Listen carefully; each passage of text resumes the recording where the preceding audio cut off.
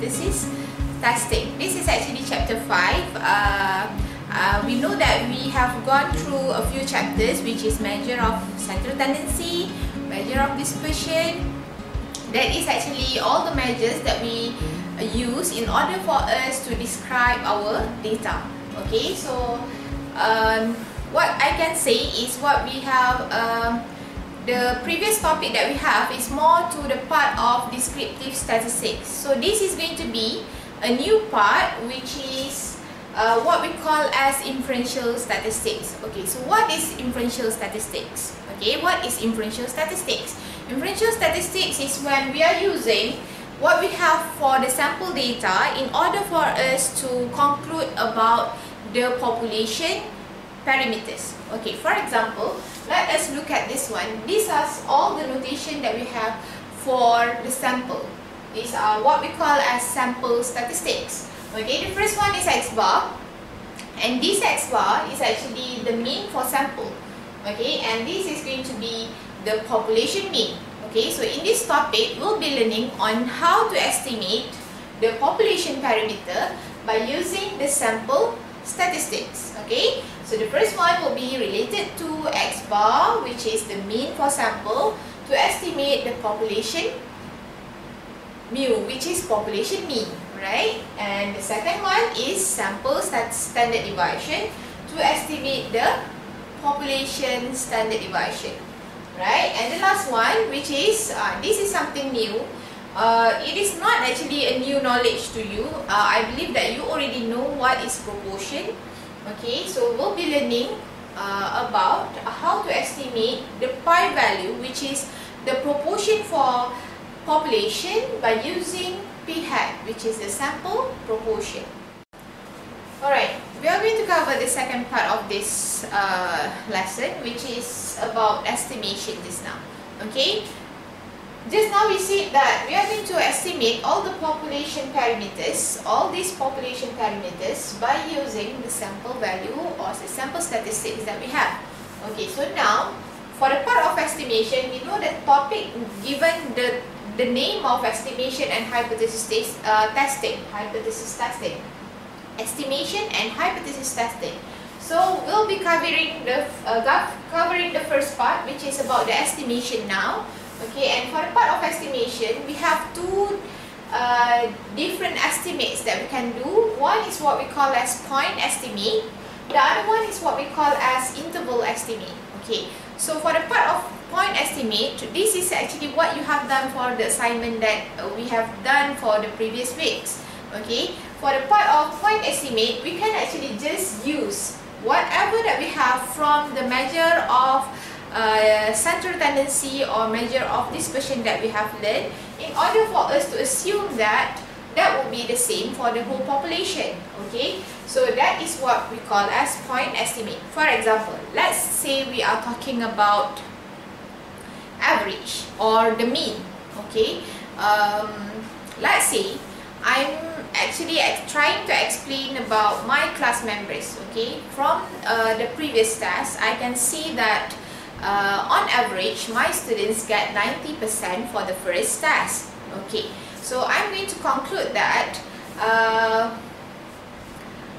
all the students of semester 2 DIA are having the same average of 90%. Okay, so that is what we call as point estimate. By using exactly the same value of sample statistics, I just conclude that the population have the same value. That is, again, we refer to the word point estimate, meaning 1 point to estimate the population value. Okay, but it is going to be not very accurate, because if my sample is just coming from my class, okay, how can I actually be so sure that the whole DIA students of semester 2 taking the same subject getting the average of 90% marks? Okay, so in order for us to have a better estimate, so what we are going to learn in the first part of the topic would be something what we call as interval estimates. Okay, so what is interval estimate? Okay, just now we are going to say we know that we have learned the part of interval estimate. Okay, so what is interval estimate? Just now we try to differentiate between point estimate and interval estimate. Okay, I said that we cannot be so sure with the point estimate that we have already do for the first part of our assignment, which is about more to the part of point estimate. Okay, so in this second section of the whole course, we'll be learning on interval estimates. Okay, so what is interval estimate? Okay, we actually have another word for interval estimate is confidence interval. Okay, so for the part of confidence interval, we have the confidence value, or we actually can put certain level of confidence in estimation of the population parameters that we have just now. Okay, so for example, in most of the time in statistics, we are using either 90% level of confidence, 95% level of confidence, or even 99% level of confidence. Okay, so this is something interesting.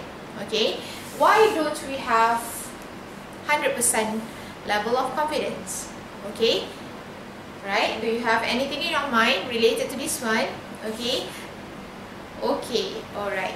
So now it's just the maximum of 99% level of confidence. Okay, so I need you to understand that we are actually trying to do an estimation, and when we are trying to do an estimation, of course, as human being, we cannot be so sure of what we are trying to estimate. So the highest level of confidence interval that we can have is just around the value of 99%. Okay, so 100% is going to be impossible, because when we say it is 100%, we are actually being so sure that the estimate that we have done is very accurate. Okay, so we reserve about 1% level of significance, which is level that we are not very sure. Okay, so what is the formula for a confidence interval? Okay, so this is going to be what we have for the first part of the topic, which is confidence interval for the population mean. Okay, so just now we have said that the notation for population mean is mu. Okay, so we are using the sample value over here in order for us to estimate the population mean. Okay, so what are the things that we use in the calculation? We have x bar. Okay, x bar is again our sample mean. Alright, we have also n, which is actually the number of samples that we have. And this one is something new to you, which is Z distribution value. This is what we are going to get from the table of Z. Alright, and this is going to be sigma. Okay, sigma is actually what we call as population standard deviation just now. So if we are having the size of sample which is bigger or equal to 30, okay, the size of sample, if it is bigger or equal to 30, we'll be using Z distribution.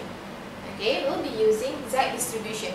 No matter whether we have sigma or we don't have the sigma value. What is sigma again? Sigma is actually the population standard deviation. Okay, so for the case of size of sample is small, which is n lesser than 30, okay, we have two different cases to be considered. One is sigma known. Okay, so when the sigma value is known, we'll be using Z distribution. But when the sigma is unknown, we'll be using T distribution. Okay, so that is the reason why we have two different formulas. One having Z, the other one having T. And one is having sigma and the other one having S. Okay, so you can just depends on the situation, which is the first thing first is to check the size of the sample. Right, the size of the sample. So from the size of the sample, you can straight away decide whether to use Z or T distribution. Okay, we go to the first formula first. Okay, mu equals to x bar plus minus Z sigma over square root of n. Okay, this place of sigma, most of the time we are not having what we call as the population parameters. Normally what we have is just the sample statistics, which is when the size of the sample is large enough, we can just consider to replace the place of sigma as S, which is a sample standard deviation. So for the first formula of Z, we can either put the value of sigma here can also be SS, which is sample standard deviation. Okay, if you are having the sigma value, which is the population standard deviation, then you can straightaway use that value. But if you don't have any, you can just assume that we are using the point estimate of S to replace the value of sigma. Right? Now we are going to continue with the part of Z. Okay, just now we said that in the formula we have X bar plus minus Z sigma over square root of N. And this value of sigma is actually the place where we are going to change the values depending on the level of significance that we choose. Okay, just now we said that this formula or this interval estimate can also be known as confidence interval. So when you want to put the level of confidence into your calculation, so that will be related to the value of Z that you will be using. Okay, so for example, if you are saying that you are using 90% level of level of confidence, 90% level of confidence, your value of Z will be Z equals to 1.65. But if you are using 95% level of level of confidence, 1.96, the value of Z that we'll be using is 1.96. And the third one is 99%. And if you are using 99% level of confidence, your value of Z will be 2.58. So you can see that the value become bigger and bigger, which is getting higher and higher when the value of level of significance is higher. Okay, so let's just imagine that we have done some calculation related to the formula that we have here, and after we substitute all the value of X bar, Z, sigma and N, depending on the case of level of confidence that we have already choose, this will be the pattern, will be the example of pattern of mu that we can get from our calculation. Remember, our formula is about the population parameter, which is population mean. So at the end of the session, when you have already calculated all this, you'll be having something like this. Okay, so why do we have the comma in between? Okay, this is actually to show that it is actually an interval. This is going to be the minimum value and that is going to be the maximum value. Okay, and it is supposed to be in a bracket. That is the way of writing an interval. One of the way to write our interval is by having the bracket, and in between we have the comma. Alright, so let us look at these intervals that we have. Okay, this is 90%, this is 95% and 99%. Look at the values. Okay, right, so if we try to draw the distance between the minimum point and the maximum point of the interval, you can see that when we have bigger value of bigger value of confidence, bigger value of level of confidence, we are going to have a bigger interval. Okay, so yes, most of the people say that why don't we straight away go to a higher level of confidence. Okay, so when you get a higher level of confidence, of course your interval will be a bigger one, so it will be slightly difficult for you to actually what we call as estimate the right position of your value of the population mean. Okay, so there are pro and cons of using a smaller value of level of confidence and higher value of level of confidence. Of course, when you have a smaller value of level of confidence, you can see that your value of the interval, the minimum and the maximum point, are just around a small place. I mean, the distance will be not that far. Okay, so easier for you to understand your population value. Okay, where is the place of your population value will be easier because you can just see that it is between 90 to 91. 90 to 91. So your population value, which means that your population value for the mean would be just around that corner. But if you are having a bigger value of level of confidence, you can see that we have between 87 to 94. Okay, 87 to 94. So it's bigger compared to the smaller interval here. Now we are going to see one example related to confidence interval for the population mean. Confidence interval for the population mean. Okay, so now we'll see the illustration given in the module. Okay, so you can refer to the illustration number 2, illustration number 2. Okay, the question is, random sample of 59 students spent an average of 273 ringgit and 20 cents for textbooks. Sample standard deviation was 94.4, which is 94 ringgit and 40 cents. Construct a 95% confidence interval for the population mean of the population mean. Okay, so now you need to see the important points to highlight. Okay, we have 59 students, so that is our sample, random sample of 59 students. Average of 273.20. Standard deviation of 94.4, which is sample standard deviation. Stated clearly here is sample standard deviation. And we need to construct a 95% confidence interval. Okay, so now by looking at the value of 95% confidence interval, so the value that we are using for Z would be 1.96. Okay, this value of 1.96 is actually the value that we are going to get from the Z table, which is Z distribution table. Okay, so this is going to be given. Alright, next is going to be the formula itself. Okay, so look at the formula. The place of the place of sigma before this, which is the sample. It's supposed to be, sigma is supposed to be the population standard deviation, but now because of we are given only the sample standard deviation, okay, and the size of the sample is large enough, which is bigger or equal to 30. We have 59 now, so we can just replace, which is we actually use the point estimate of the sigma, which is the population mean. Sigma we estimate by using the value of S. Okay, so we just replace the value of sigma over here by the value of S, sample standard deviation. So after you substitute all the values that we have here, we are going to have this kind of an interval. Okay, we have interval of between 249.11 and 297.29. Okay, so how do we interpret this confidence interval that we get? Okay, so the way to interpret the confidence interval would be something like, I am 95% confident that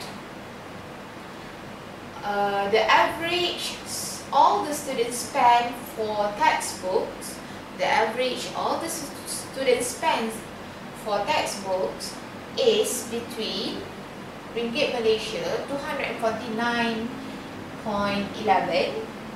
okay, and 297.29. Okay, the meaning is that we are about 95% confident that the population mean, okay, is between this value. That is the meaning of the interpretation just now.